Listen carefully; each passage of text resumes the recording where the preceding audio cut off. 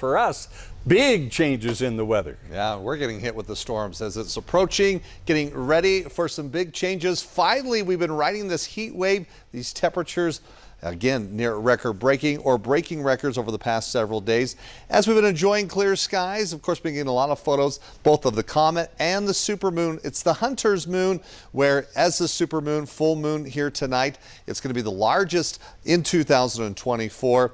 But the big question is, we'll be able to see that moon, where we are seeing more clouds pushing their way in, at least across northern Utah, keeping it clear right now across the south. But with these changes, we're going to see more cloud cover and a good chance of precipitation. Official high today in Salt Lake City, 81 degrees.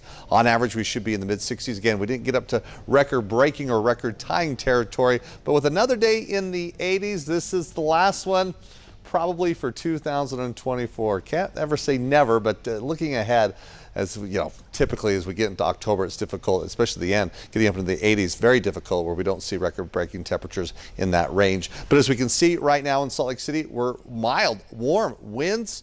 Well, still breezy out there. We've got winds in Ogden out of the southeast at 20 miles per hour. Looking at winds in Provo, just about 10 miles per hour. Now, with this storm moving in, it's going to be bringing in two cold fronts, one hitting tonight, and then the next one hitting tomorrow night through Friday morning. The one that hits on the Thursday night through Friday morning, bringing that cold air. We've got winter storm warnings in effect for the mountains as snow will be falling for tomorrow and then again into Friday morning. We're looking at the Wasatch Mountains south of I-80, western Uinta Mountains, the central and southern mountains. As we look in elevation, some areas for sure getting a foot of snow, and in other places like the Cottonwood Canyons or western Uinta Mountains, we're talking 1 to 2 feet of snow. Indications where, as we look at the computer models showing that in blue, that confirms we're about a foot there. As you see in those areas where you get that little bit of purple or pink, 12 to 18 inches, so a good storm for the mountains.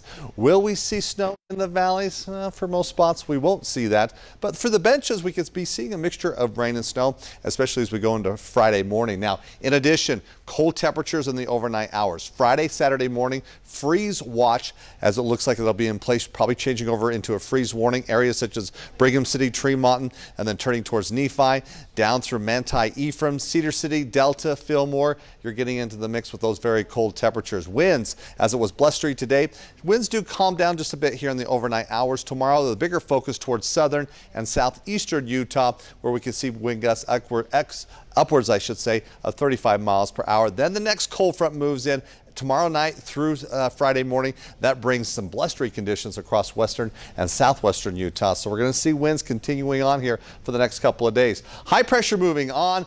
We bring in this trough of low pressure. It's pulling in some cold air. It moves right across the state. So it's bringing in those chilly temperatures and that instability. So we're going to keep that precipitation going both Thursday and Friday. But for southern Utah, you're going to still delay it just a bit where you get into the action come tomorrow. Then we bring back some warmer temperatures weekend into next week. There's the two fronts. Here we go with it, as we're going to see its impact starting tomorrow. So for your morning commute, it's going to be rainy. Temperatures in the 50s. So you have to give yourself some extra time for tomorrow morning's commute, and also on Friday morning's commute, where we could be looking at slushy conditions traveling through the canyons. Tomorrow's in the 60s, 70s through central Utah. That colder air not quite settling in as quick across southern Utah. It takes an extra day where you go from 80s to 50s. You've got the rain on Friday lingering into Saturday. Then you're clearing out and warming back up mid 70s to 80s next week. Northern Utah, it's rain, even a chance of thunderstorms. Mixture of rain and snow Friday. Then early Saturday morning, some rain, 50s to 60s, warming back up into the 70s. So that fall weather will be returning, but getting a hint of winter here for the next couple of days.